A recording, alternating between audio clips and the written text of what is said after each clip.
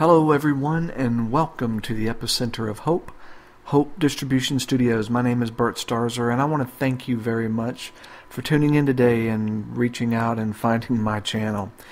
There's been quite a lot going on as of late in the news, and to start things off, I would like to pray.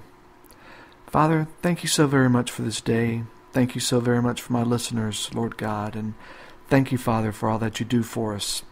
Father, I pray for every heart, Lord God, that is in fear right now. And I pray for all those, Father God, whose lives are being threatened at this moment. I pray that you would touch their hearts, encourage them, reassure them, Father. And Father, I pray that all would know your Son is their Lord and Savior. Father, I pray for my listening audience today that you would encourage them, strengthen them, and let them know, reveal to them, let them know how much you love them and how much you care for them. I pray all of these things in Jesus' name. Amen. I want to thank everyone for tuning in today.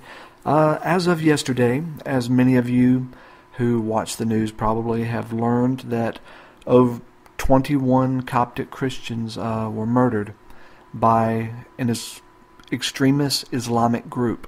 I will not mention the name of that group because I do not care to give any advertising or namesake to such savages. And the reason that I'm bringing this broadcast to you is this is Hope Distribution Studio, and a lot of times it's truly hard when you, even for myself, when you see, I have not viewed any of it, but when you hear about such things that are happening in the world, it can be somewhat discouraging.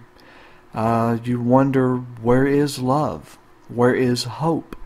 And where can these things be found? Well, that is why I am coming to you today. I want to share with you where true love comes from. It is written in John 3:16, "For God so loved the world that he gave his only Son, that whoever believes in him will not perish, but have everlasting life."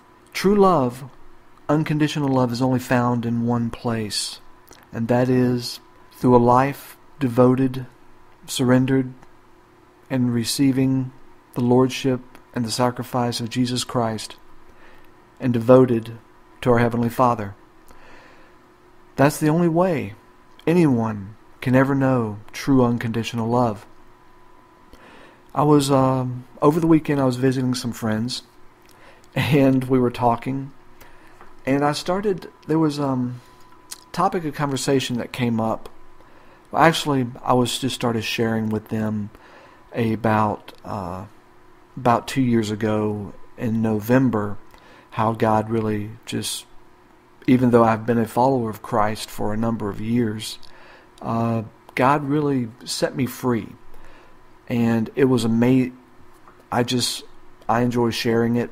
I don't know how it was received, quite honestly, but the whole point of what I do and what I have been doing from that point forward is there's different ways in sharing the love of God, and there's different ways people receive Christ and become a follower of Christ and understand his sacrifice. What God has revealed to me is that he desires more than anything to reveal himself to each individual person. God loves you just as you are. Jesus died so that we could have a relationship with the living God, and not only have a relationship with him, we could pass from this life into eternal life. We would know what true life is, what it means to live life. A lot of people, definition of life may be partying to wee hours of the morning. Some may desire, life means working out, getting their body, physically fit. While there's nothing wrong with having a physically fit body, however, being physically fit is not the meaning of life. Meeting your soulmate is not the meaning of life. Partying is not the meaning of life. Money is not the meaning of life. The meaning of life is knowing the only true living God and Jesus Christ, His only Son. That is knowing life. Jesus said, I came that they may have life and have it to the full. You see, things that are going on in this world, they're happening for a reason, and they're happening at an accelerated rate. I am not going to sit here and pretend to tell you that I know all the end all and what's all going to be going on, but I am going to tell you this, and I do know this because it's been laid upon my heart. This world is changing rapidly. Hearts, people are either choosing to follow Christ and follow Him in sharing His love, or their hearts are being hardened and they don't want to hear anything about Christ. In the United States of America, there will no longer be a gray area. People will be either so passionate and sharing the love of Jesus and sharing what it means to be a follower of His, the benefits, and just sharing His love with others. Or people will be hating even the name of Jesus will cause them to become enraged. There's no longer a gray area. In the United States of America as well, hearts are being hardened toward the Jewish community. Either you will stand for Israel, or you will be completely against Israel. There will be no gray area. Those are the things that I do know that have been laid upon my heart. And I also know this. I also know that there are many of you out there who struggle each and every day with the desire for knowing fulfillment, what it means to be fulfilled, what it means to be loved unconditionally for who you are. And you don't want a God that is going to manipulate you, or a religion that's going to manipulate you. What I'm sharing with you today is neither. What I'm sharing with you is the only way you can find unconditional love, fulfillment, and know the truth about life and what true life is. If you're looking for true love in another person, unconditional love in another person, I hate to say this, even though I've been married for a number of years, we as humans, we love conditionally. We have good times, we have horrific times, and we have great times. To find someone to love you in those horrific times, you can find people who will stick by you and who care for you. But sometimes when people are going through a horrific time, it's very hard to love them unconditionally.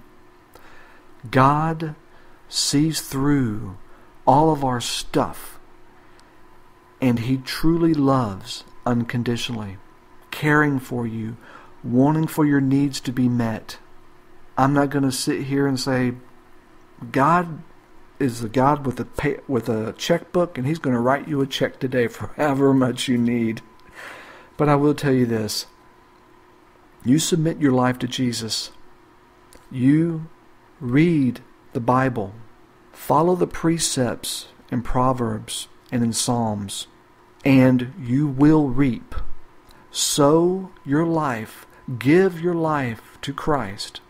Allow Him to fill you with His Spirit and change your heart, and you will reap, you will receive so much more in this life than you could ever imagine. Before I let you go today, because as said, with so much going on, I truly just felt like I needed to come on and share a message of hope and let all of you know that hope still exists. Love still exists. It's found in the person of Jesus Christ. It's found at the cross. There is only one God. There is only one Lord and Savior. His name is Jesus, the Christ, the chosen one. He is the Lord of Lords, the King of Kings. And there is no life outside of Him. There is no love outside of Him. Before we go, I just want to pray real quick.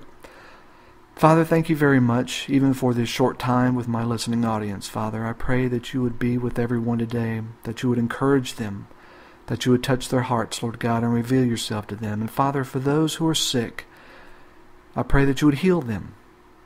Those that are suffering a cold or the flu, I pray, Father, that you would heal them now in Jesus' name. Father, for those who are discouraged, I pray you would encourage them. Father, for those who are in need, Father, I pray for your provision to be upon them. And Lord, for those who are sad, Father God, I pray you would fill them with your joy. And Father, for all of them, I pray for your protection, that you would watch and guard and protect over all of them, Lord God. Father, draw us all to your Son. Draw us all to you, Father. Lord, may our eyes not look anywhere else but to your Son. Father, may our ears be unclogged. May our eyes be opened. May our spirits be awakened to your call upon our lives, Father God, during this time. And Father, I thank you so very much for the opportunity to share your love and your Son. Father, I give you all the glory, the honor, and the praise in the name of your Son, my Lord and Savior, Jesus, the Christ, the chosen one. In His name I pray. Amen. Ladies and gentlemen, thank you very much for your time. This has been Hope Distribution Studios. I am your host, Bert Starzer. Until next time, please remember, take care, be well, and God bless.